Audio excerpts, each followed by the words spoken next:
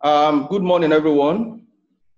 Azan Lawal is my name. I'm a fellow of the Institute of Chartered Accountants of Nigeria. Also a partner with Deloitte Nigeria. I'm in the audit and advisory space, and I'll be the moderator for today's ICAN webinar. It's my honor to welcome you to this webinar for our great institute, the Institute of Chartered Accountants of Nigeria. As you are aware, the theme for this webinar is leveraging technology to mitigate the impact of COVID-19 on businesses.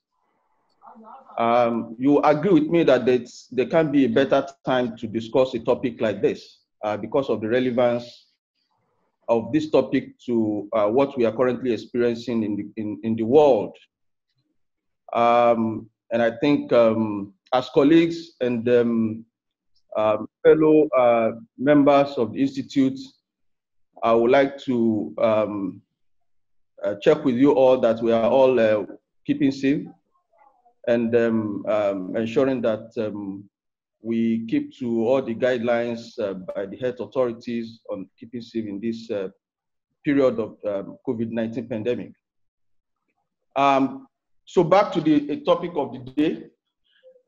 This topic will be discussed, for in the next 1 hour and 30 minutes. The Institute has assembled competent panelists to do justice to this topic.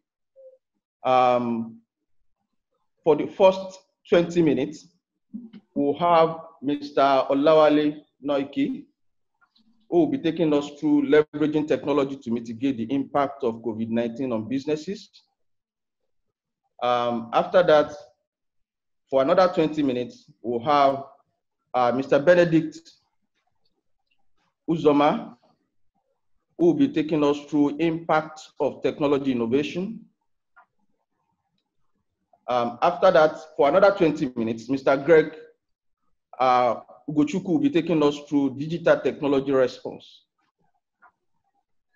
So after these presentations, we will have another 20 minutes for question and answer. I will appeal that as the presentation is ongoing, if you want to type your question, feel free to do that. I will take note of all the questions. And when we get to the Q&A session, we'll take all those questions together. And feel free to direct your question to any of the panelists so that we can take note of that. Again, you are welcome to this edition of ICAN Webinar series. So I think we can go to the first presentation.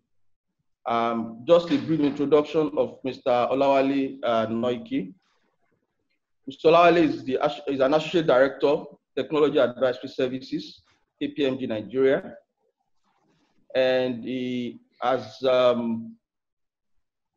is experienced in a number of, so he has over 15 years experience delivering digital and technology-enabled business transformation and performance improvement services. He leads the technology enablement team in KPMG Nigeria and has responsibility for developing technology-enabled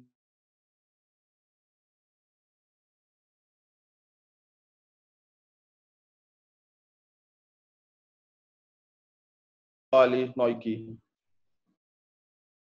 to do his presentation.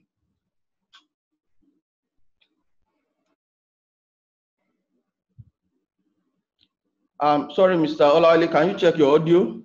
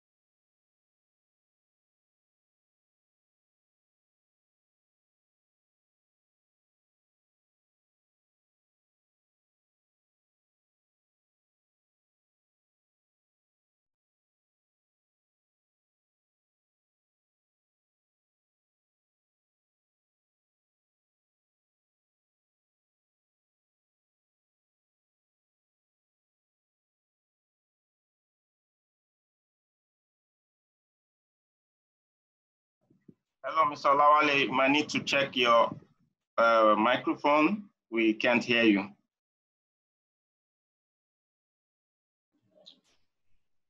Sorry, we can't hear you. Can you check your microphone? Apologies, teams. Please, we will try to resolve that very quickly.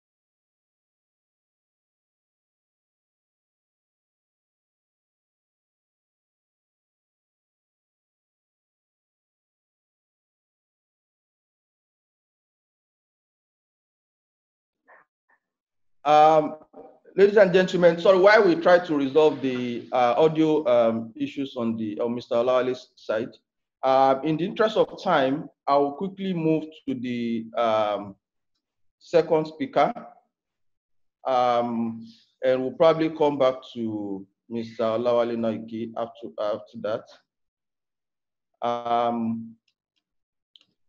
The second, Mr. Ben will be taking us through the second presentation, the impact of technology innovation. Mr. Ben is the MD CEO of New Capital.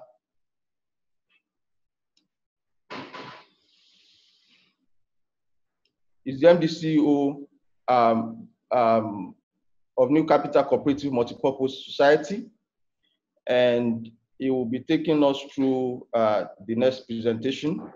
He has over 25 years experience in consulting, manufacturing, banking, and with core competence in technology, strategy, and management, electronic banking. He has a number of qualifications and practical experience, and we'll be leveraging on that on this presentation. So, Mr. Ben, over to you. Okay. Good morning, everybody. Let me quickly share my video. Okay, so I'm going to start my presentation by saying by sharing a good news and a not so good news. The good news is that the COVID-19 will end. Praise the Lord. And the bad news, or the not so good news, is that we don't know when it's going to end. Most of us will say, well, probably to end in 3 months. Some will say to end in 6 months. Some will end in 12 months. Some people are even predicting that this COVID-19 lockup and lockdown will probably last up to year 2023. And my own thoughts, and based on a few feedbacks from medical analysts, I think we're going to be experiencing lockup and lockdown for some time until an effective vaccine is found. You know, when the vaccine is found, then it will be available to rich nations like America, Europe. They're going to buy up everything first. Then the African leaders will begin to buy, and then when they get it, they keep for themselves. You know, the rich men will keep for themselves and for their families before it now begins to become available to the big hospitals until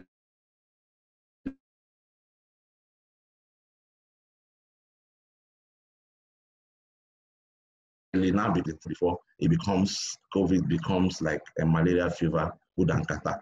The implication of this for everybody is that we need to begin to think along this line, that this delay in resolution of COVID-19 will make innovation a necessity. We don't have a choice. What we are seeing today is going to continue for some time. Some disruptors have already been disrupted, and some who have not been disrupted will soon be disrupted. I mean, organizations like Airbnb,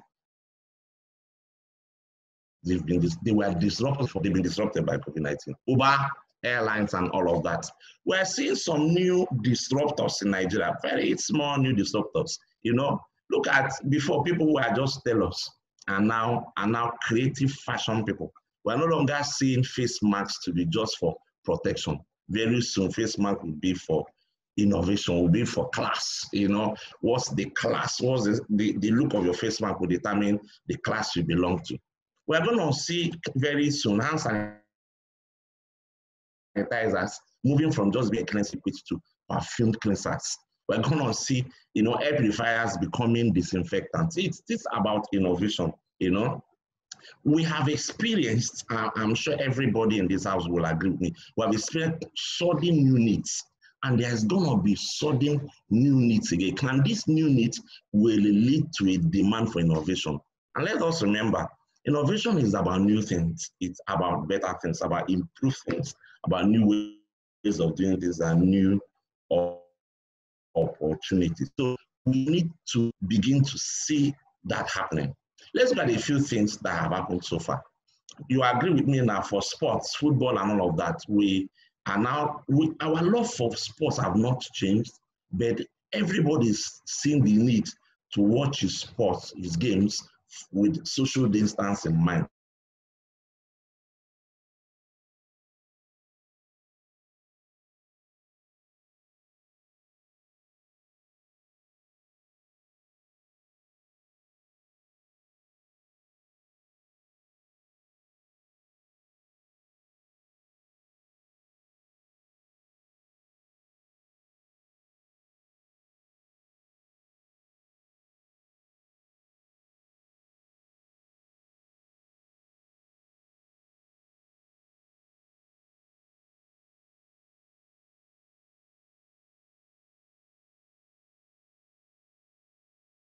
So all of this education, it is clear to every one of us that for a long time schools are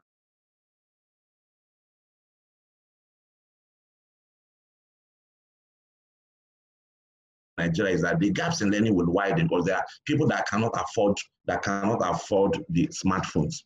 So there will be sudden need for us gathering together to write ICAN exams will not work again. Suddenly there is a need for people to write ICAN exams from home to invigilate what the guy is doing, to ensure that it's not manipulating anything. You know, stock exchange, remote trading will be needed. For us in the accounting profession, can post transactions remotely now. So you will not be needed to come to your office to start posting anything. Everybody can, you can do inventory counting remotely, even with drones now.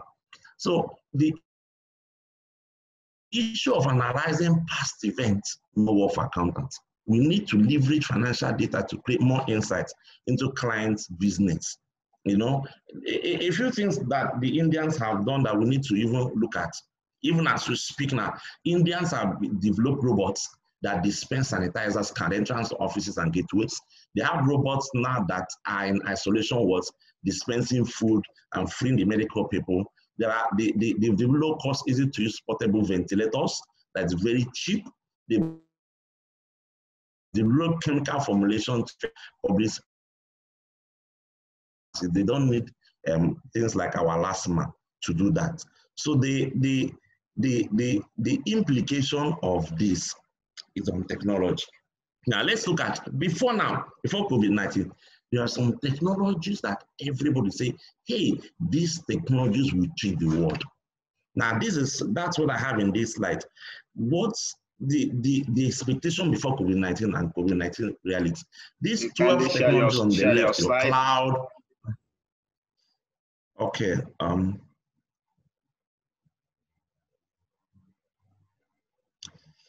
Okay. Hope it's shared now. It's fine now. So everybody was talking about cloud before now, but really with COVID-19, cloud online events have become more attractive. Artificial intelligence have become more attractive. So there is a sudden need for robotics. So even Nigerians are thinking about robotics in 5 years to come, with COVID-19 is no longer the reality. We have to have robotics in the next 1 year. There is a sudden need for drones. 5G, because some smart guys have really pushed on the issue of 5G being something that will lead to the end of the world and the 666. There's this initial slowdown, but eventually people realize that 5G is all we needed. So there'll be a rise in 5G. Quantum computing that people are talking about, but now will probably not be needed now. You know, remote proctor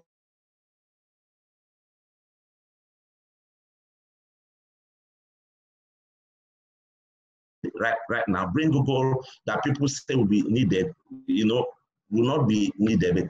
Cryptocurrency, yes. In fact, just this morning, Facebook has asked somebody to be the MC. We know it is dying, and that's true. So businesses will need innovation. Businesses will need to optimize costs. There will be need to identify new sources of revenue for businesses. Need to identify customer needs from hidden data patterns. Need to launch new products faster. Need to engage minds that will reduce costs, and need to use artificial intelligence because supply chain will be slow. All of these needs will make business will say, who will help us? Who will help us? Now, I think there are quite a number of professions that will take advantage of these opportunities because really, technology is the answer. It will bring innovative ideas. IT developers are rising up to the challenge. I think the opportunity will be open for everybody. Accountants, there'll be opportunity, CITM. I think new professional bodies will spring up in a matter of innovation opportunity for accountants. For me, post-COVID-19, we will see emerging professions waiting for the people that will grab it.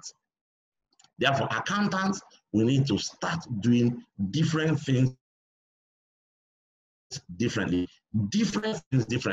We need to encroach into the technology space because for now, technology space is no man's land, and we must identify our roles as accountants. For example, the data protection thing. The traditional owner of data, I've always said, is the accountant. For some reason, we lost it to the IT people. They will need to grab it back now. Nigeria have brought up the Nigerian Data Protection Regulation, and they are saying every organization must have a data protection officer. NIDA have identified 5 million companies in Nigeria that must comply, and every data protection officer, that must be the accountant because it's more like an internal control person, an accountant who understands technology. So an accountant must be innovative to grab these opportunities. Okay, there are a couple of other opportunities waiting for, you know, ideas like blockchain and all of that, but that's not my focus. My focus is to say there are dead accounting jobs. There are jobs you are doing that are dead. There are jobs we are doing now that will die in the very short time. COVID-19 will kill those jobs faster. Therefore, our business should be to now focus on the new roles and the new opportunities. Accountants must begin to not just think technology, we must speak technology. Not just speak technology, we must be seen as a technology partner. Accountants must begin, whether you are working for an internal organization or an external organization, must begin to say, how do we create a new need? How do we solve new problems with technology? Accountants must begin to focus in that area. Please let us begin to think like an entrepreneur and not a bean counter. There are opportunities to create new platforms. As we speak now, I know a young group of young accountants who have built a platform that's called Aggregate.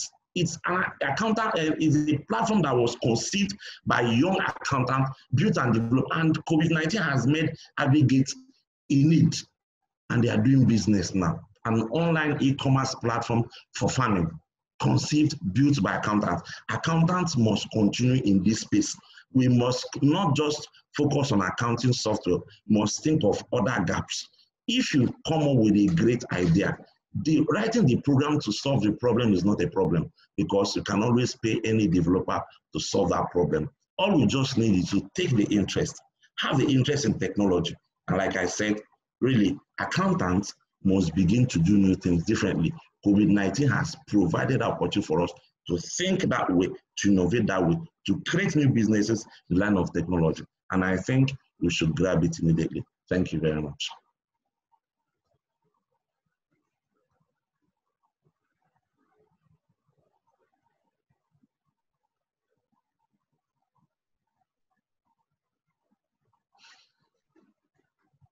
So Hassan, we can hear you. Check your microphone. Okay, sorry. Can you hear me now? You're good. Okay, thank you. Thank you so much, Mr. Ben. I think we have about, okay, so the questions are coming in. We have about 11 questions. I'll take note of those questions and we'll come back to that after the presentation, or the presentations. So these 11 questions will be noted for Mr. Ben. Thank you so much. Now we'll go to the next presenter. Let's check if Mr. Olawale is ready now. Mr. Ben, you can stop sharing your screen, please. So, Mr. Ben, you can stop sharing your screen so Mr. Olawale Noiki can comment.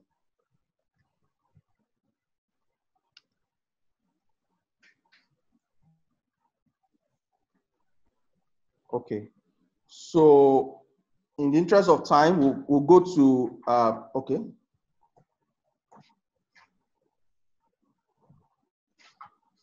Okay. I think, well, that is still work in progress. That is still being resolved. So let's go to Mr. Greg, who will be our second presenter today. He is the Technical Advisor, Public Accounts Committee, House of Representatives, Nigeria Assembly in Abuja. He will be taking us through digital technology response. Mr. Greg has a degree in industrial mathematics and has master's degree in system engineering and a diploma in law as well, and a doctorate degree from North Central University in business and technology management. He has over 25 years experience across industries, including banking, academia, oil and gas, the public sector, and all that. So he's a consultant to numerous organizations and institutions, including the Institute of Chartered Accountants of Nigeria. And he will be taking us through the next presentation, again, digital technology response. Mr. Greg, over to you. Yeah, folks, I'd like to commend ICAN on this initiative. I hope you can all see me and listen and hear my voice.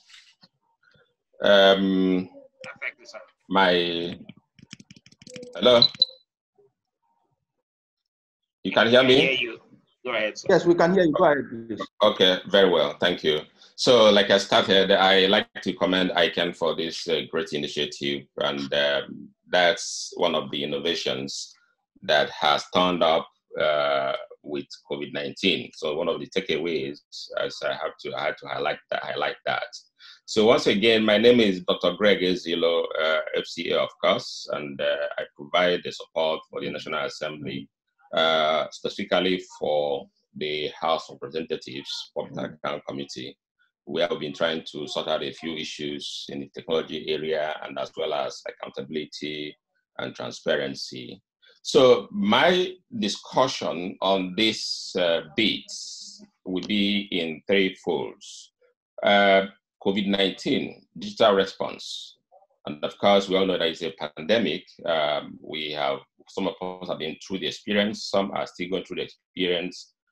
Whether it's true or false, some need to be proved, either empirically or otherwise. So I'm going to be talking from three perspectives: before pandemic, in pandemic, and post-pandemic. That is to say, before the pandemic arrived, did you have any response strategy, any response plan, be it technology, be it any other mechanism that can help you handle it? Then when you are now in pandemic, when you are in the thick of it, more especially— I wish to share your screen. Okay.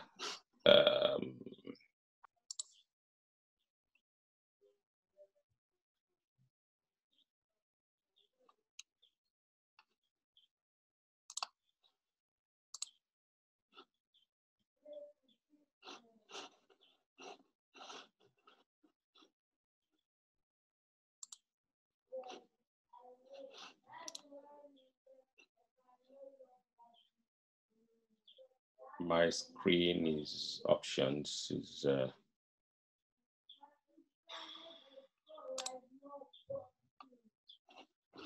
Can you see it? Hello? Not yet. Not yet, sir. A bit of issues here. Can you look at the share screen, green box and arrow up? Click it. I can see that, but say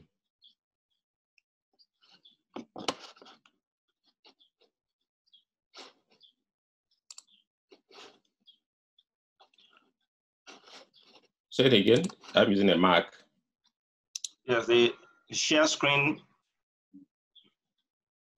button. Have you seen it? Click it. On my Mac, I can't see that button right away. What I have here is more of okay. Hold on. I think you can just progress. Let's continue while this slide will be shared with everyone after the webinar. Please, Mr. Greg, can you go ahead, please? Okay. So, like I said, I was saying, I'm gonna discuss this in three perspectives: before pandemic, in pandemic, and post pandemic. And in pre-pandemic, before I go on to this, I would like to have a word of caution here. COVID-19 is real and is a catastrophe that you can't wish for your enemies, let alone yourself. And listening to a real victim or real victims, we simply elicit some teardrops from your eyes. I would like to quote from a brother and a physician of 25 years experience who was a victim in the US and who only started his physical rehabilitation yesterday with minimum of walking.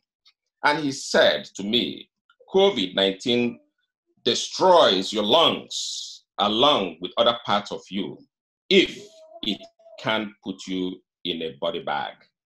I repeat, COVID-19 destroys your lungs along with other parts of you if it can put you in a body bag. So that leaves you wondering what it does to your businesses if one has already gone in a body bag, God forbid.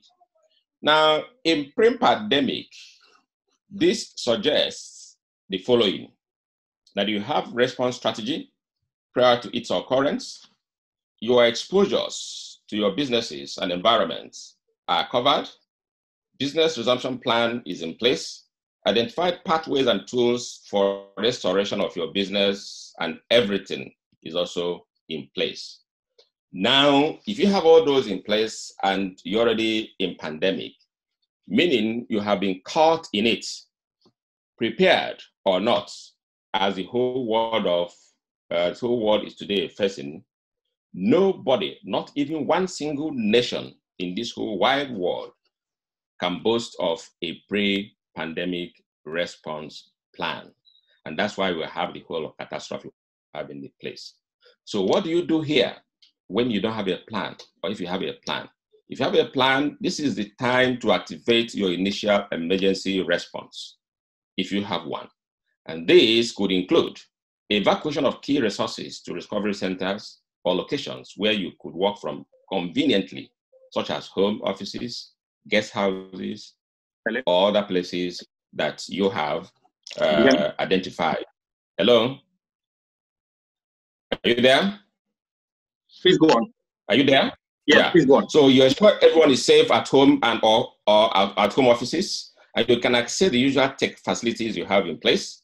Your phones, your laptops are in good working conditions, as you may not be able to reach support for equipment failures. You have your backup equipment facilities in place as well. And then information sharing and collaboration are key in pandemic. You have to see quite an enormous number of information, even information overload.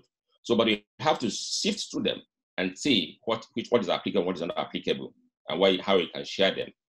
Ensure you have identified your knowledge gaps as expected, and then be able to fill them while in pandemic.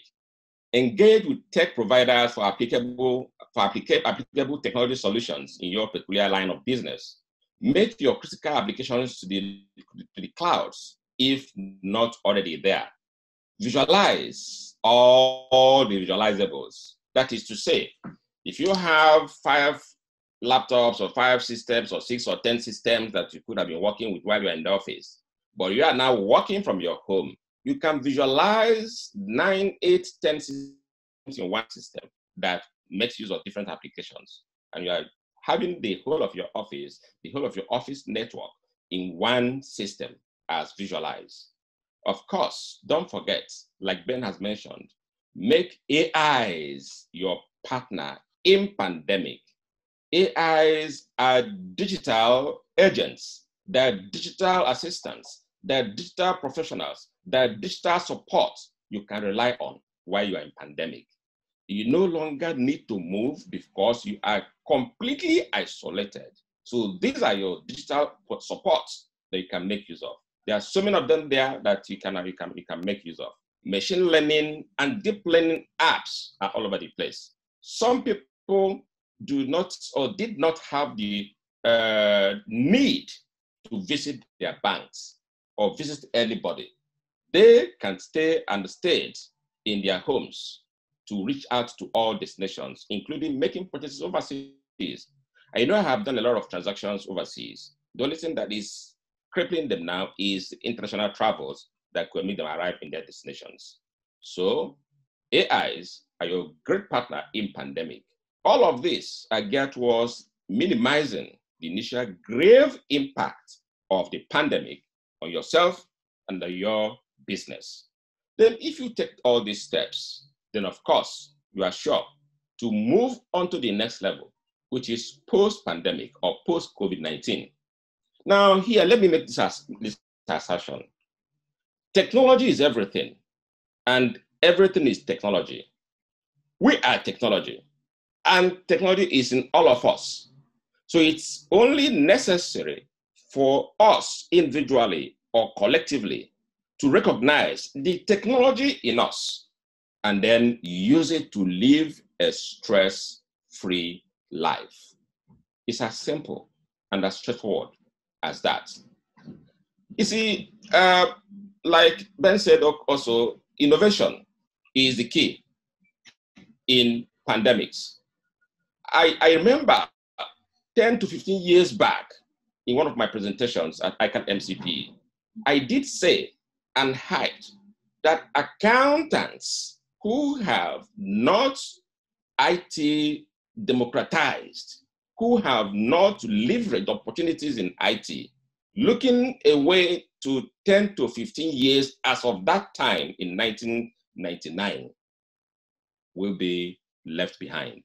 And today, the realities of the day are that some of our accountants who are not technology enabled will be scrambling for support, for assistance of one kind or the other during the pandemic. Now, in post-pandemic, what to do?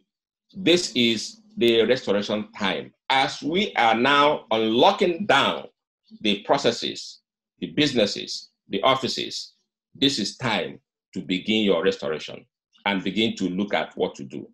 First, have you conducted initial final cleanup of your offices? Have you decontaminated all that was decontaminated? Then you begin to move back your resources to its original state. It is time to leverage on your inventions. Inventions that you have stumbled upon in pandemic. Inventions have come your way in pandemic. This includes new technologies, new methods of work, web facilities researched. Innovate in your own little way work networks. Doubt. We have cultivated a new network in pandemic and in post-pandemic. These are the things that come really handy for us to use and apply to our businesses. And of course, I need to highlight some takeaways in this presentation. One, did you have an existing pandemic response strategy, ab initio? Yes. As we know, the probability of a disaster lies between 0 and 1. But the probability of what sort of disaster you're going to have or the magnitude of that disaster, you cannot predict. The world as a whole knew about pandemics. They knew about it, but they never predicted that pandemic will come back this year. And the world also know that after this, there's going to be other similar occurrences. So elsewhere in the West Coast in the US, this pandemic is on, but yet another disaster is on its way. For example, this is the period of hurricanes. Some hurricanes start as typhoons, tornadoes, and by the time it gains 250 kilometers per hour, every structure, every facility in its way will be swept off. So, because this is a yearly occurrence in the United States and elsewhere, they have preparedness strategies to contain it. But in the case of pandemics, which you can't predict precisely when it's going to come, response strategies have been found to be lacking all over the world. And that is why you now have emergency responses coming by way of those in hospital facilities, hotel facilities converting to hospitals, those in equipment machinery converting to producing pandemic facilities such as ICUs and face masks and all of that, and those in electronic media converting to publicities and all of that.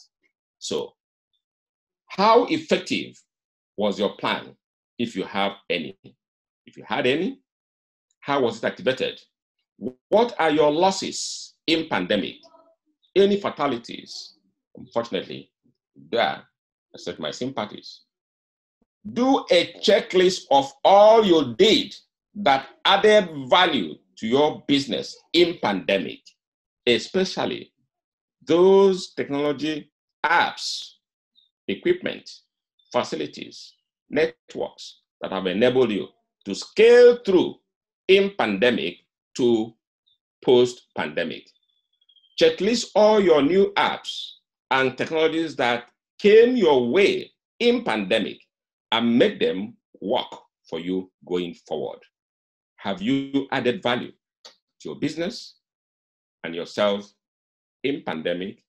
And then post-pandemic, this will be your learning points going forward. Post-pandemic is a time to cruise with your new ideas, new technologies, innovations, disruptions, and even float above the industry giants. And that is what we call disruptive innovation. Necessity is the mother of invention, they say. Today, COVID-19 has thrown us into such innovative formulations that we don't know can be our selling points. We don't know that can leverage our business beyond that height that we least expected. Innovation is the key. Disruptive technologies are enablers post-pandemic. There are so many of them in fintech, in AIs, in artificial intelligence devices, in neural networks applications. Ben mentioned one.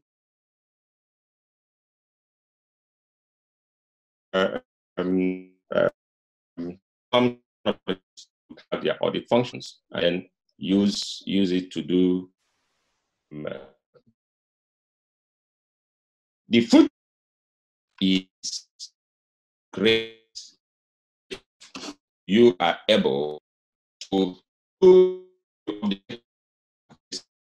checklisting all your apps and technology, have your added value to the business, and then post-pandemic is time for like to crew ideas, new technologies, innovations, and disruption. And the future will become great you. Thank you for listening.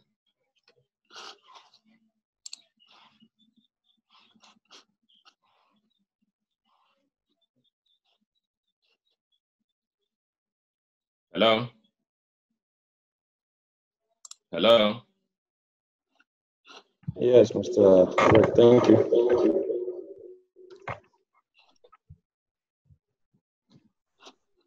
Mr. Hassan? Yeah, thank you, Mr. Can you all hear me? So thank you so much, Mr. Greg, and I think that's a very insightful You have to unmute yourself, Mr. Hassan. I can't hear you. Okay, can you hear me now?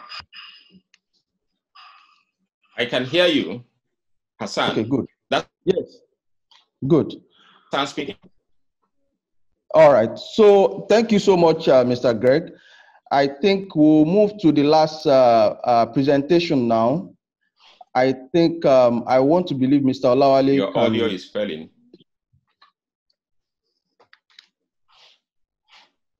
Okay. Can everyone hear me?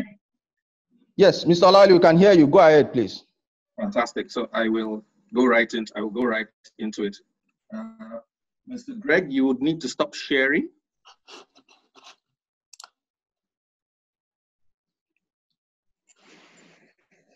Thank you very much. Okay, so can everyone see the presentation? Yes, we can. Great. So over the next thank you. Over the next couple of minutes, I will just take a little time to take us through our view on technology and how it can be used to mitigate the impact of COVID-19 on businesses. Quite a bit of it will also be sharing some of the experience we've seen with other players, other organizations, and how they've coped through this. And hopefully that then just spurs some thinking for each and every one of us. Yeah. I think in terms of what we'll try to get out of it, it's really to discuss the impact itself, very quickly look at how technology can be used. And you will see me utilize the word digital as opposed to technology intermittently. And then obviously just to share views on some of the practical lessons as we begin to think about using technology to mitigate the risk of the pandemic on our businesses, both today and going into the future. Now, if we just sit and think about where we find ourselves today, we are currently facing what is a global pandemic, nearing 4 million confirmed cases, over 200,000 deaths right across the globe, and significant impact right across businesses. Now, what we've then noted is that right across a number of countries, a number of businesses, there has been significant impact. There have been various strategies put in place to, in a sense, flatten the curve, mitigate the challenge of COVID-19 in itself, which has resulted in closure of national borders, local borders, restrictions on movement, stay at home, which is why a number of us today on this webinar are in our various homes, joining in and leveraging technology. But what we see, right, is that a number of those containment measures and management strategies that have been adopted right across the board have significant impact on business and what we previously knew to be our way of life and way of doing things. So what we see is that customer engagement is significantly impacted. For a number of organizations who relied largely on foot traffic to execute their business or physical visits to customer locations to sort of push their services and their products, you've seen that has been completely disrupted if you're not an essential service, because essentially you cannot move around.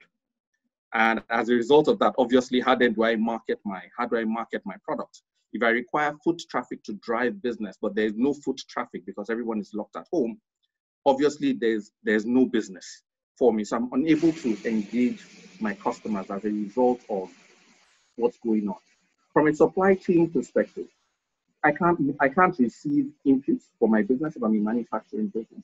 I also can't move products as well because obviously because of the restrictions, I can't exactly have trucks, I can't have cars, I can't have bikes, etc. of the road moving products around, especially where those lockdowns and those restrictions are absolute in nature. What you've also then seen, which is also of concern to a number of us in the room as accountants, is even in terms of business operations, a number of operations from a business perspective are significantly impacted.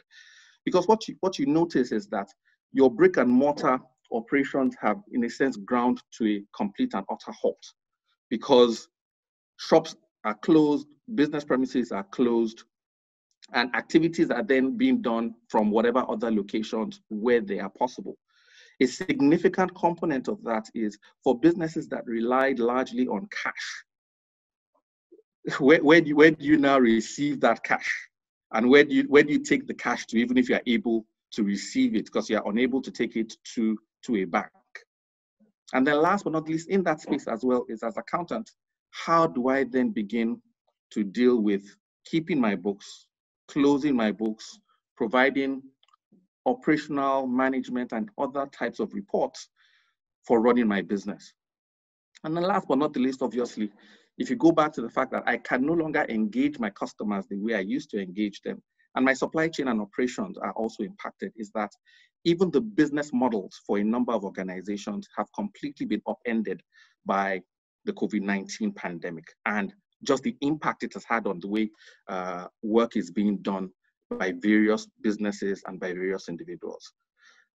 Bottom line of all of this is obviously there's a financial impact, because if I'm unable to do business, obviously I cannot generate revenue. And obviously there's nothing for me to account for at the end of the day to a large extent. But the beauty of this is that technology, as we have all seen across a number of spheres, is aiding the ability to overcome a number of these challenges in very, very interesting ways.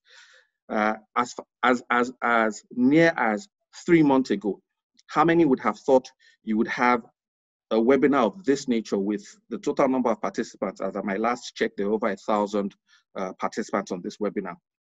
Typically, what would have happened is something like this would have been done physically. But the beauty of it also is that, in all honesty, none of what we're seeing is entirely new.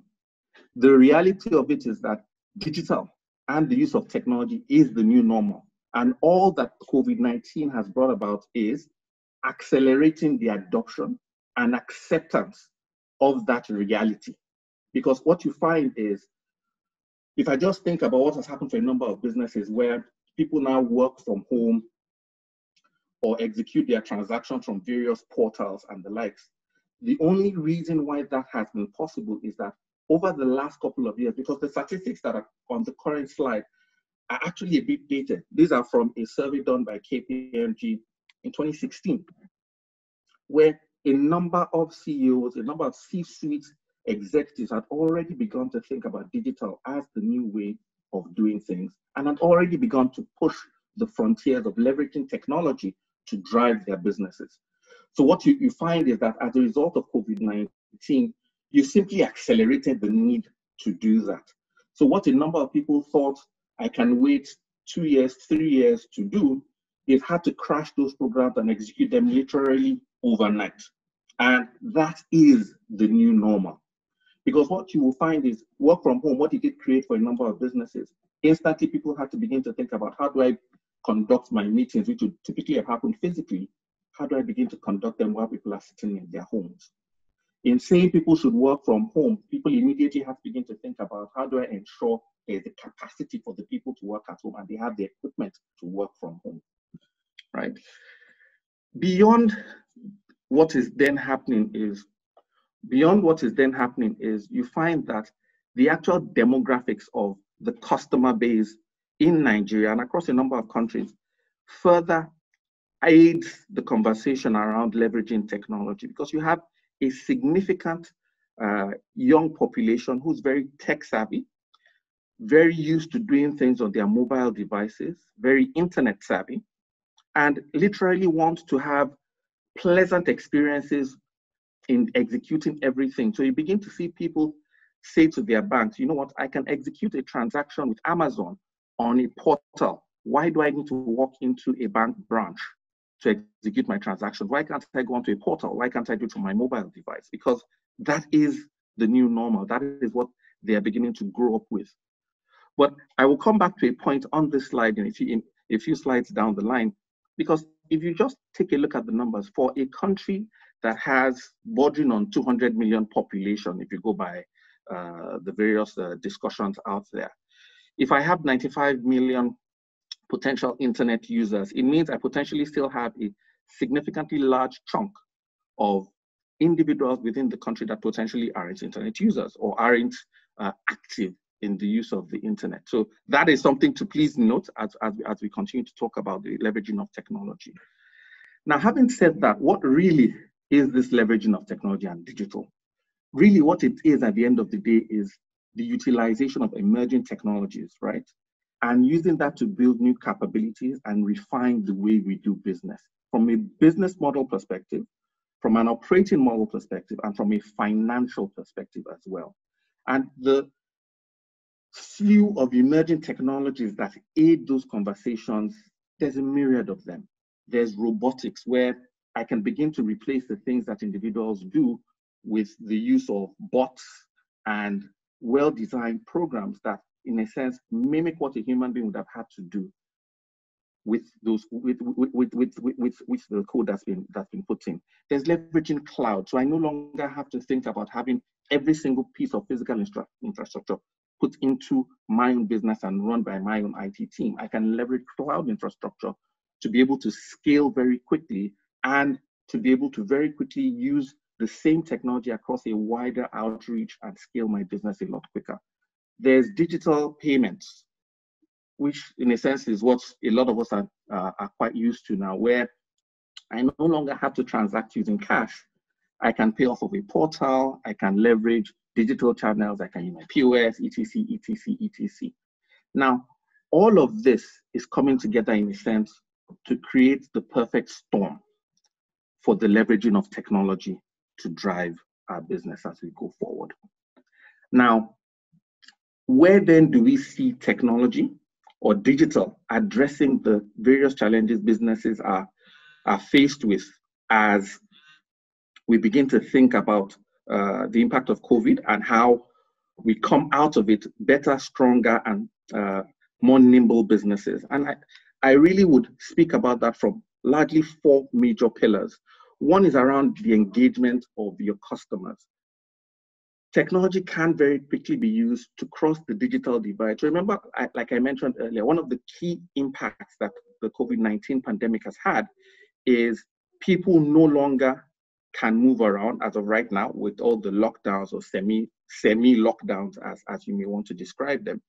So it's difficult to engage customers and transact business. But you can leverage technology to cross that divide, and a number of organizations are already doing that. If you just think about the significant increase in a lot of the digital marketing that's done on Instagram, that's done on Twitter, that's done on Facebook, and other such solutions over the last couple of weeks, both in Nigeria and globally, you begin to notice that what has happened is people have immediately moved the engagement of customers from physical brick and mortar type activities to the use of technology. And some of these technologies are not new. And some of these technologies are not even technologies that the businesses own themselves. They are actually platforms that are available and can be utilized if you have the right strategies in place and you determine that this is the new way my business must run and has to run, and therefore what is out there for me to leverage. So immediately you can engage your customers leveraging the available tools. Technology also allows you to empower your employees to actually work from home and work from whatever location. So what you find is that cloud technology is where I can put my business applications, I can put my transactional applications, and the availability of internet, etc., allows people to execute their day-to-day transactions from their mobile phones or from their laptops or from whatever other devices are available to them to execute business and ensure that business continues to run smoothly, even though physical presence is either impacted or impossible to achieve. So you have situations now where I no longer have to walk into a physical building to request for my financial documents so that I can execute my financial reporting. Cloud solutions have enabled a lot of businesses to run their closed-book transactions over the last 2 months, I dare say, from their homes, with various individuals simply utilizing their laptops, iPads, mobile phones, and the likes to execute the relevant transactions that they need from their homes. Now, it also allows us to optimize our operations. So if you think about a very simplistic example, I would like to procure certain items for my business to run or for my business to execute its day-to-day operations. And what would typically have happened pre-COVID for a number of organizations, especially where everything was either manual or semi-automated, is that someone would have to take a piece of paper with the request from table to table, requesting for someone to approve from one level to the next and then to the very next. But what you find is that technology, and there are various types of technology that aid that, has allowed us to be able to transform processes like that to being things that can be done totally without the need for that physical interaction. So the various business process management solutions out there, the various ERP solutions out there, aid us in the ability to transform our processes into online automated solutions that truly can be executed from various locations, taking away the potential impact of lockdowns. And we need to think about these things because ultimately, like the first two speakers have said, yes, we have a semi-lockdown situation right now, and a lot of people are pushing towards, you know what, let's completely open things up. But the reality of the COVID situation is that if you read the statistics out there, it isn't going anywhere in a little while, and it has changed what is our normal permanently. So you need to begin to think about, how do I use that as a business to reshape the way we do things? And last but not least, obviously, is that it's also transforming products and services that various businesses are rendering. I mean, a simple example here, so I can very quickly go on, is the fact that prior to the COVID occurrence, a lot of us should just think about it. Who would have thought Eco Hotel would be offering food delivery and laundry services on Instagram and saying that, you know what, we can pick up your laundry in your house and deliver it back to you, or we can deliver food to you. Simply call this number or go to this portal and make a request. So it's changing products, it's changing services and how they're executed. But we must also remember that in achieving all of that, there are a number of pillars that you need to focus on. You need to ensure that it is not just about the technology, it's actually about what does my business require. Not everything is going to be done by you or your business. You are going to need to build ecosystems. So you're going to need to be able to leverage available technologies, available skills. Not everything needs to be done in-house. There needs to be strong executive sponsorship and leadership in whatever business, because you can put the best technologies in place. If you don't have that executive sponsorship, obviously it will fall over on its face. And last but not least is that obviously you must ensure the change and the innovation culture is engendered to ensure that there's that continual reinventing of the business and reinventing of how things are done leveraging technology. Yeah. Now, these really are just a few examples of what a number of organizations are doing. So in the consumer market space, your fast-moving consumer goods, what you're finding is that a number of the entities there are bypassing the middlemen and are focusing more on the direct-to-customer type models and using e-commerce and online channels to both market their services and execute relevant transactions, such that they're able to continue to do business in the most effective manner. I mean, just think about what EKDC is also doing, and literally was doing even before COVID-19 took its impact out on all of us. You can buy your meter tokens online. If you have a postpaid meter, you can make those payments as well online. So which means I do not have to walk into an EKEDC or whatever other power company cash office to make a payment to execute that transaction. That truly is the power of technology. If you look in the banking space, I mean, I don't think there's any bank that doesn't have an online portal, a mobile portal. And in addition to that, what they're also beginning to do is leverage things like bots to also push a number of the items that human beings would typically have done, you're moving a lot of those things to more consistent channels, leveraging bots such that everything is done consistent, and I'm able to use the power of technology to drive the way things are done in my business and get more value out of things. Now, obviously, that creates its own challenges in the fact that you have to be careful in how you go about it, but it also then creates significant opportunities for being able to better utilize and leverage my human capital within the organization, right? But having said all of that, right, I must lay emphasis, and I mentioned this earlier, on the fact that there literally is a tale of two Nigerias. So whilst we all may focus on the fact that yes, technology is the way to go, and yes, I must utilize technology in my business to drive activities and to overcome the COVID challenge, you must remember that there are two sides to the story. Remember, I mentioned earlier that if we have roughly 95 million active internet users in the country, if my total population is 200 million, it means I have over half of that population as well that are not internet users. And those are your individuals that are less educated.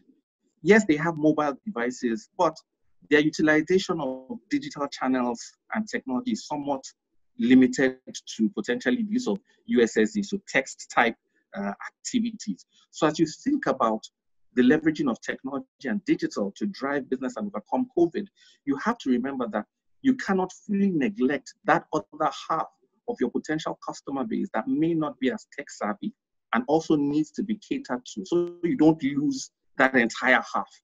So in the execution of technology strategies and leveraging technology, you have to balance both sides as you move forward. Now, I won't bore you with this slide. What this really just focuses on is the fact that there are various components to this technology conversation. There's a front-end aspect of it, which is really what your end users or your customers see. And that is the layer that allows you to differentiate how you interact with the varied customer base. So people can use their computers off the internet, people can use USSD, can use mobile apps, can use social media or whatever other channels they have to interact with your business. That's the front end, that's what the customers will see.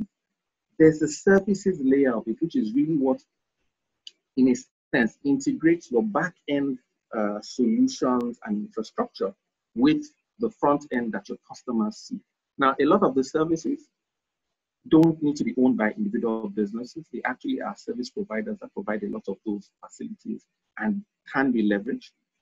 Data and analytics is also extremely important, because as you begin to transform your business and leverage technology in a new way, what you must emphasize and focus on is then to be able to take the data and insights you drive and get from the use of technology to drive further change in your business. And the one area that a lot of people will be very conversant with is the backend infrastructure and legacy solutions, AKA the ERPs that a lot of people have. So what this picture is just intended to paint is the fact that the leveraging and utilization of technology is beyond just ERP solutions and putting in place servers. You need an entire ecosystem to deliver this. And this ecosystem does not need to be owned or delivered solely by your business alone. You will need partners and collaborations to deliver on this. Now, just as I round for the close, I have said quite a number of things around some of the things that can be done to leverage technology, but you must also bear in mind that as you begin to think about the use of technology, there are key signposts that you must bear in mind. Collaboration I've spoken to, not everything needs to be done by you. What technologies out there are available that you can leverage, and how do you leverage them? Who do you need to collaborate with to gain entrance and access to those solutions? Cybersecurity is extremely key, because as you use technology more, you must obviously bear that in mind. You must protect the data, and you must build the capacity internally to truly utilize technology to its best. Because a lot of organizations fall over because they don't have the capacity to actually deliver some of the solutions that they have in mind, but are unable to then go through the entire process. So if I was beginning to leave you with a few closing thoughts, where should you start as a business? And where should we start as finance professionals? First, you need to be able to sit back and look at your business and say, where are we? What do I have in place today? And what is it that I need to put in place? A lot of organizations prior to COVID hadn't put anything in place, and a number of those businesses have gone to complete form. throughout this pandemic period and the lockdown. But for a lot of organizations that had a baseline, it was accelerating what they needed to do, which allowed them to stay in business in a sense and transform very quickly. You must be able to identify what parts of your business will be impacted by technology and how you can leverage technology. You must obviously create a business impact and focus on the technology driving business and not technology. And in a sense, you must focus on your business driving the use of technology and not technology in a sense driving business. It has to be about the business, not just about the technology. You must also bear in mind who you have in your business, what type of individuals you have in your business. And you must begin to think around what skills do I need to build, what capacity do I need to build within the business to ensure that things can be done effectively with technology and I don't lose anyone in the process. And as we begin to transform the way certain things are done and certain jobs may vanish, we'll be honest about that, how do I repurpose those people and build new skills in them so that they can be used for other value-adding items within the business? And in closing, really, I'd say it's three major things for us as professionals. It's be informed, know what is out there, know what impacts your business, know what others in your sector, both globally and locally, are doing, so that you're able to utilize technology and aid your business. Seek opportunities to adopt technology. Seek yet again more and more opportunities to adopt digital and technology in your business. And obviously make it more holistic. It's not just about the back end. We also have to think front end. How do I engage customers? How do I improve my supply chain? How do I improve production? How do I improve my reporting? And then obviously transform your business. You need to transform to, in a sense, stay abreast, stay alive, and stay profitable. Thank you. Thank you so much, Mr. Olawale. I think that's a very good and insightful presentation. Now, we will go into the questions now. We have about over 100 questions, but I think we've been able to address about 62 of those questions. We have 56 questions. I think some of the questions were actually directed to some panelists, and I'll go through that. And some are actually generic questions, which I've taken note here. I think there were so many questions around whether the materials and the videos will be shared. So ICAN will share the link to the video and also the materials immediately after the webinar. So there are questions around the ICAN exams. Is online option is being considered, and some questions directly to ICAN, which we'll take send that to ICAN. Please expect feedback from ICAN. We'll try as much as possible to go through the remaining 57 questions. If we are not able to get through everything, ICAN will send responses to some of these questions by email to all the participants. So what I will do is I will take, I think all the panelists can see the questions. We'll take 10 questions and then we'll answer that in about 5 minutes or so. Then we'll come back to take another set of questions, and hopefully we'll be able to go through all the questions. I think the first question we have here.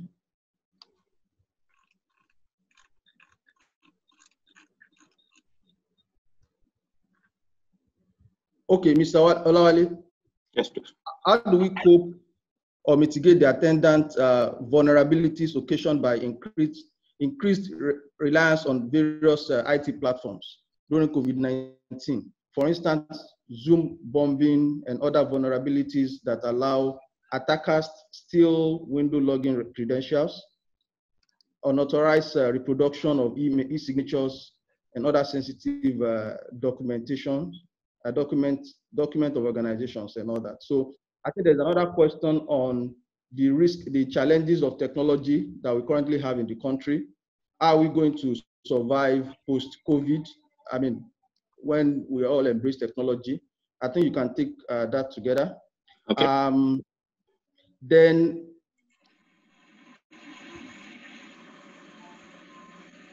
what would be the negative impact of COVID-19 on our global economy? Going through loss of jobs, what can we advise the government to do in order to create and maintain more jobs for youth? I think if Mr. Lowry can take that as well. Okay, so can I go ahead? No, just hold on. I want to read 10 questions. Just take note, please. Okay. In the interest of time. So can you assist participants with a website on application that will enable us gain insight into AIs? I think we have a lot of questions around AI. So I think it will be good to spend about 1 or 2 minutes just talking about AI and how accountants can leverage on that. So Mr. Greg, will you take that, please?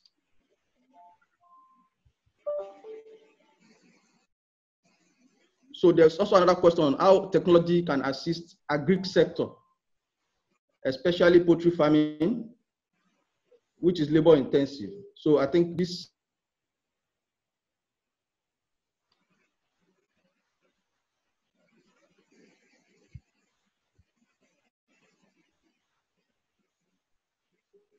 Okay, so there's also a request for advice for external auditors to leverage on technologies. What advice will you give going for auditors going forward on effective audit in post-pandemic in Nigeria?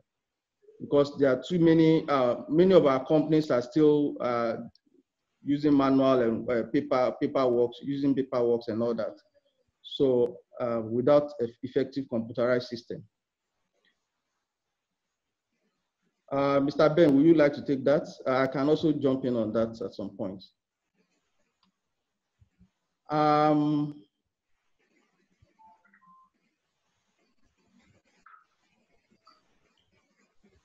Okay, so I think this question is implementation of technology, COVID-19, especially in accounting profession, is largely dependent on data.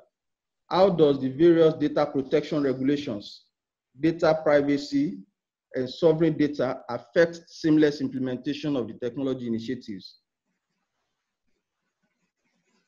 Mr. Greg, will you take that? Because it has to do with regulations and all that.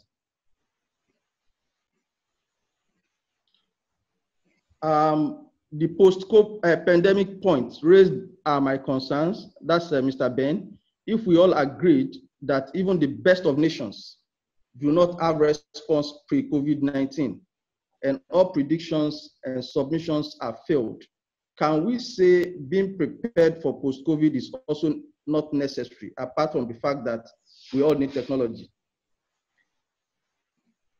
I hope we get the question. I think it's all about, we shouldn't lose hope. I think we need to continue to remain positive. So there's another question on AI. I think that will be taken all together. So what are suggestions for accountants to develop competence to meet up with some application skills for function effectively and reclaim accountants' roles taken over by IT personnel and AI? I think that's also an AI question. And this is for ICAN. What is ICAN doing to overhaul the whole syllabus in accounting education existing across Nigeria tertiary institutions, especially the area of ICT? So many accounting students are ICT dumb.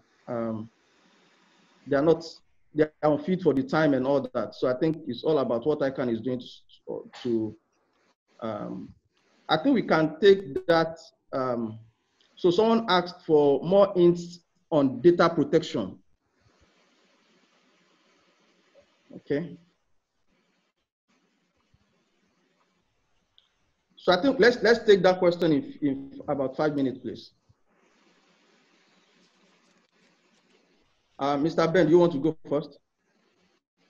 Yeah, the question I have here is about saying, the post-pandemic arrest concern, can we say being prepared for post-COVID-19 is also not necessary, apart from the fact that we all need technology? I would beg to disagree with that last comment. I would say being prepared for post-COVID is very necessary because post-COVID has exposed a lot of weaknesses in the world. It has exposed a lot of weaknesses in Nigeria. It has exposed a lot of weaknesses in businesses. It has changed the needs of people. Everybody is realizing some things people did not think was necessary has become necessary. Some things people took for granted is no longer taken for granted. So every organization must prepare for post-COVID because that's the new normal. We are not going to go back to how life was before COVID. So you must be prepared for post-COVID. Therefore, you must be innovative. You must begin to see the changing needs of people. You must begin to see the changing service needs and change your own service model, change your own business model. You no longer need to bring everybody together to get something done. So what are the things you need to do to get things done without bringing people together? That's really what this is all about. So depending on your industry, there are new needs. Figure out what those new needs are. Figure out how do we solve those needs, and you get there. I think that's the only question for me.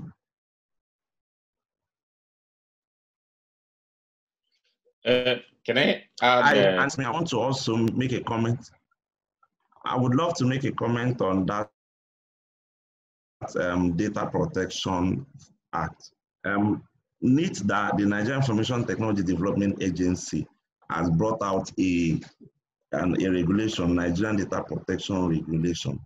And that regulation is backed by NIDA Act of 2007. That regulation says that every organization that keeps data of 1,000 people over a 6-month period must submit an audit of their data protection processes. And they said NIDA will license organizations. The organizations are audit firms, legal firms, professional advisory service firms, and IT people who will serve as data protection compliance organizations. Those people, their responsibility is to train, to consult, and to audit data protection compliance of organizations. The regulation also says that every organization must appoint a data protection officer whose job will be to ensure data privacy and protection is implemented in the organization. So what that means really from my own point of view is the original owner of data is the accountant. But over time we began to move it, we left it and the IT people took over. They will need to go back to that. We are the original owners of data. NIDA said there are 5 million organizations in Nigeria that must comply. If you don't comply, your revenue, they will charge you. If they don't comply, they will charge 1% of your previous year's revenue. If you keep less than 10,000 people's data. If you keep more than 10,000, they charge you 2% of your previous year's revenue. So it's a big issue and it's a big opportunity for accountants. We should take up that role. Accountants should be the data protection officer. There are 5 million job vacancies in Nigeria today. That's what I say. That's what I see. There are 5 million opportunities for every young accountant. We should play that role. So data protection is, and COVID-19 has exposed a lot of things about data protection. A lot. You know, security of people's information has become key. If you are working from home and somebody is connecting from home to the office to work on your data, what is the guarantee that that data is protected? The accountant should come and play that role. That is my submission.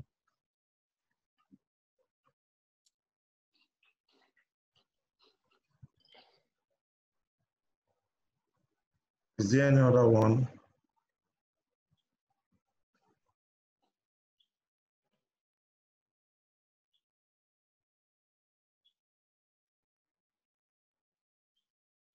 Okay, so I'll very quickly speak to a few of the questions. I think the very first one is around the question on how to mitigate the impact of vulnerabilities on our leveraging of technology and its reliance going into the future. I think during the presentation, I had mentioned the fact that cybersecurity is an important part of our leveraging of technology. It cannot be ignored and it cannot be wished away. there are significant vulnerabilities out there, and the only real way to deal with those is the same way you put technology in place, you have to also have strategies in place for dealing with challenges. And it's, you need to be able to go back to what is my technology and what mitigants do I want to put in place to ensure I don't fall into the wrong hands, or I don't end up having all sorts of vulnerabilities in my organization. So you also need to put in place cybersecurity strategies that ensure things are ring-fenced appropriately. So the respondent had asked about things like Zoom bombing, etc. The reality of Zoom is, to a large extent, a lot of people that use Zoom, it's a free service. What a number of large corporates are doing is they're not using Zoom. They're leveraging other solutions and tools, e.g. Microsoft Teams, where I need to have a subscription and I can, in a sense, ring-fence who has access to my meetings with Active Directory. So only people within my organization with certain credentials will be able to join the meeting because they have the right credentials. But Zoom, easy. What you find is that you need to be able to say to yourself, what am I trying to achieve? What kind of information am I going to share on this platform? That is actually what we do, what technology we put in place. You must also really with your infrastructure and your perimeter to ensure the right firewalls, the right protection, etc. is in place. So you also don't fall into challenges. Let's put COVID aside for a second. Prior to COVID, there are all sorts of ransomware across the country. There are very few organizations that will tell you they haven't had ransomware challenges to deal with. But the people have dealt with those things. And how have they dealt with them? It's putting the right strategy in place. It's putting the right mitigants in place. It's the same way you put a security guard in front of your physical building. Okay. Guard yourself. You need to be able to also determine what type of security, infrastructure, frameworks, and processes I must put in place to protect myself. And that also then leads to what solutions I need to have. That's on the one hand, right? There was a question around the technology challenges in the country and how does that impact our leveraging of digital and technology across board. I'll also go back to my presentation where I mentioned that in a sense you have two Nigerias. You have the Nigeria with people that are tech savvy, use the internet, use their mobile devices, have computers and the likes. But you also have the Nigeria where, yes, they have mobile phones, but all they're interested in is text messages and USSD type solutions. So you have to be able to take that in mind as you begin to say, what I the target audience you have will determine what type of solutions you do. So in a sense, use that to piggyback on the man that said, how do I utilize technology to support the agri sector? I remember a few years ago, what the agreement can do when trying to reach out to the farmers. It wasn't a fancy application. It was a USSD-based text message service. Respond to X number with X, Y, and Z details so we can get your name into a database and we can provide you with fertilizer or with funding, etc. So it's guiding your target audience and what you're trying to achieve as a business to determine what technologies will I put in place and how will I leverage those technologies. We cannot put aside the fact that Nigeria has technology challenges. So it isn't all hunky-dory. We have to bear in mind our current context and reality of our nation in determining what technologies we utilize. What that also then does is that you may then need to have certain, in a sense, backup solutions or frameworks that may not be necessary in the developed world. So for instance, what we've seen in a number of entities, even in Nigeria, is that whilst I have an online solution that allows people to make orders, so if you're in the consumer markets or fast-moving consumer goods space, so you might have an online solution where people can go in and say, I want to buy X, I want to buy Y, make payments and the likes. But on the back end of that, I would also then have a dedicated mobile number.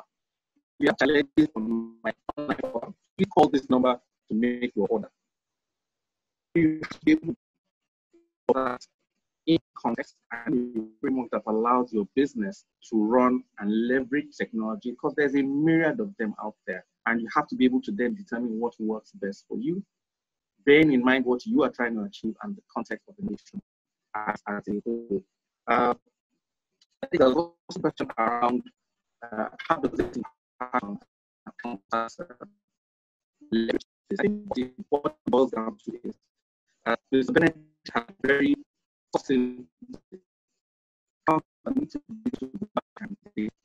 What is our role in the business? We're not just numbers. We cannot become that anymore. We have the charge on how do we leverage technology, utilize that to drive business value. And how does that happen? How do I ensure that my financials are done in the right manner? How do I ensure that the business strategy aligns with what is best practice or leading practice? How does that align to what will drive profitability for my business? And how do I use technology to support all of that? So as accountants, we cannot just be thinking when the books are to be closed, I have to think about how do I truly support strategic initiatives aimed at adding value for the business and drive that.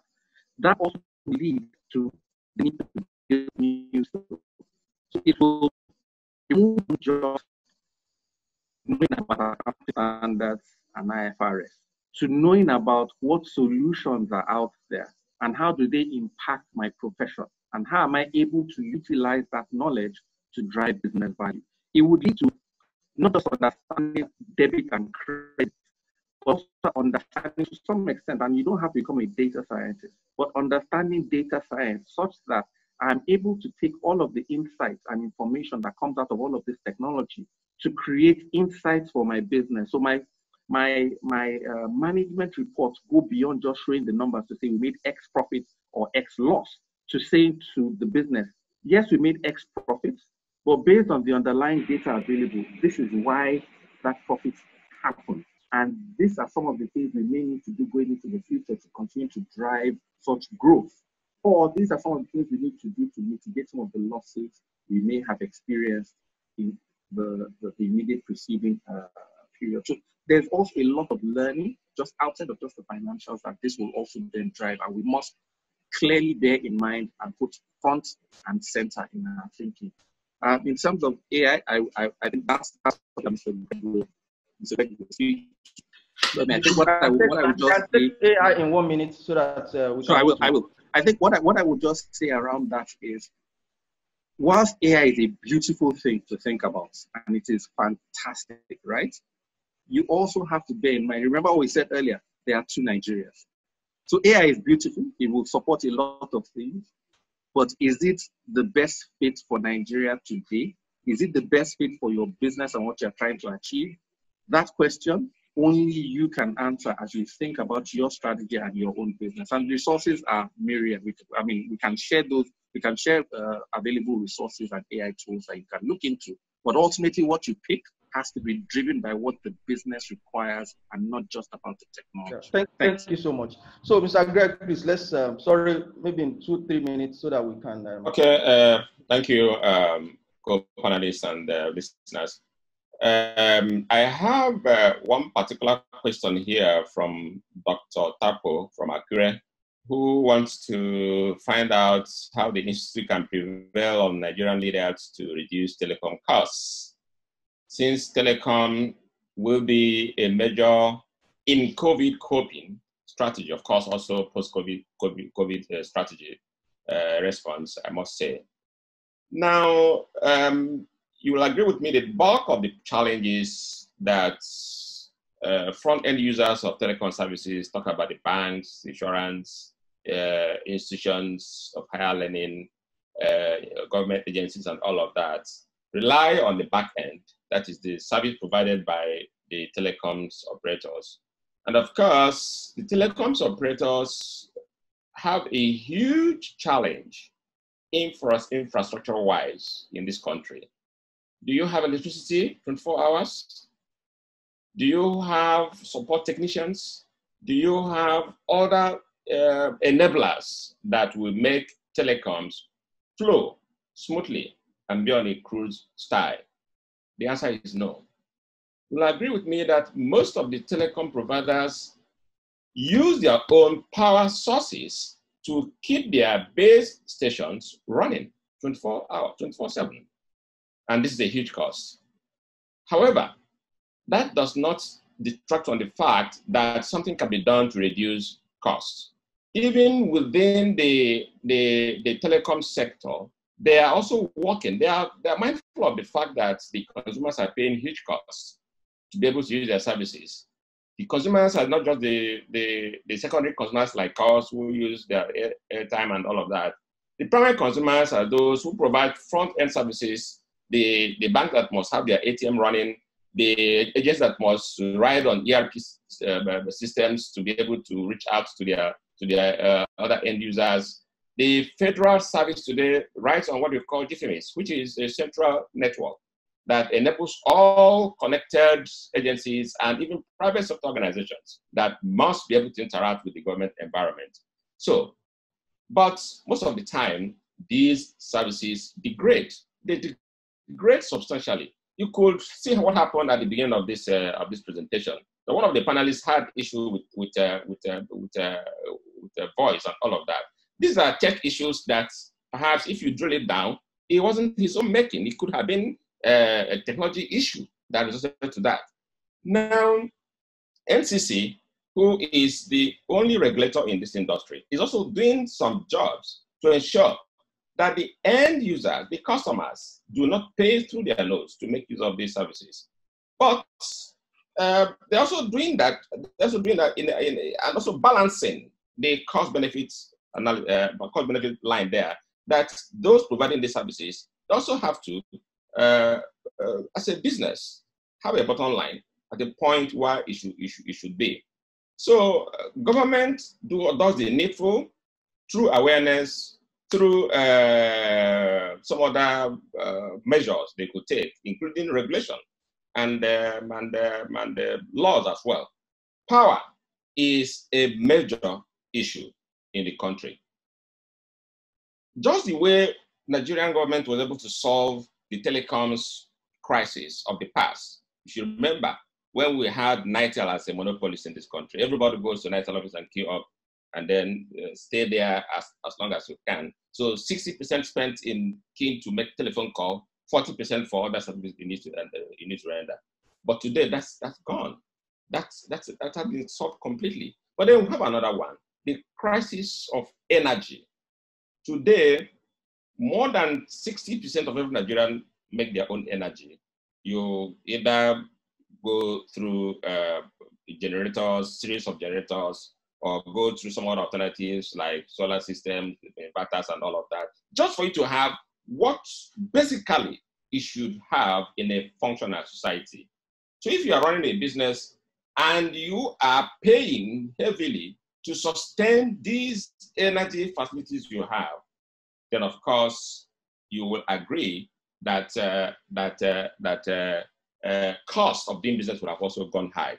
Now, let me also quickly respond to the agri question and how consultants and accountants can deploy AIs in their businesses. Yes, it's quite simple, but then it also comes with its own costs. And of course, you cannot run AI facilities or solutions without also a dependency on energy. And where you don't have energy, the AI you have in your place as a robot will just be an ordinary decor, a kind of piece of furniture that cannot function without the enabling energy to run it. Okay, now, what is the difference between the agricultural setting here and overseas, where you go to a large expanse of farm that can take the entirety of Ikorodu as a town, but you will not find more than 2 or 3 physical human beings there. All you find is enablers, energy enablers, work enablers, and agents, digital agents in the environment. But do we have the capability? Do we have the capacity? Do we have the financial wherewithal to be able to implement that here? Now, perhaps for smaller businesses, of course, that can be able to afford some level of automation using the multimedia, I mean the social media platforms, then using small drones, robots that can help them do a few things on site. For example, doing an inventory of a high-tech environment or a large expanse of merchandise, such as going into to do an inventory in the ShopRite or big malls and all of that, which if you begin to expend energy, physical energy could take you for weeks or months. But deploy a drone. This will simply reduce that man-hour to just a few days, and you're done with your work. Now, again, you have clientele of various sizes, of various capacities, of various capabilities. You also have to determine where and how to begin deploying AIs and what sort of AIs you need to deploy to be able to help your customer ascend to the level of productivity they want.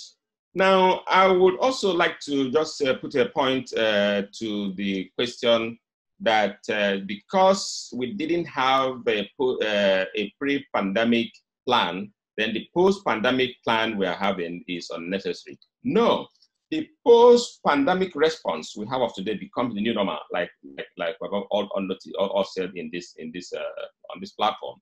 You can't change it because you have moved from one state of impact, state of losses, state of casualties, but you have applied some strategies, some techniques to move from that state to a new state.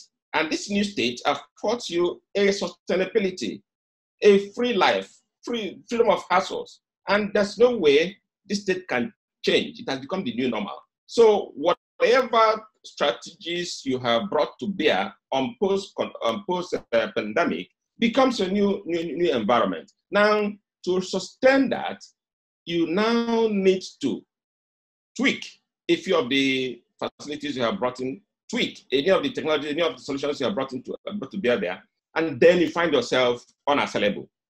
And if there are others, like I said, you can't predict a disaster, and they can happen anytime, and it can be of any sort. Nobody can say that after 2022 or 2023, which we predict or people predict that this kind of disaster, which I call it, will be over. Even some scientists are saying, well, by June, it will fizzle out, but we resurge again in November, and then finally go away in December.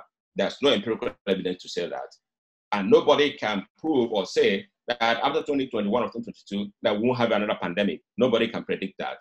Or other forms of disaster that could even impact businesses and people beyond what we have seen in COVID. COVID became sort of an enigma in the sense that we were all locked down. Don't move, stay where you are, self-detention.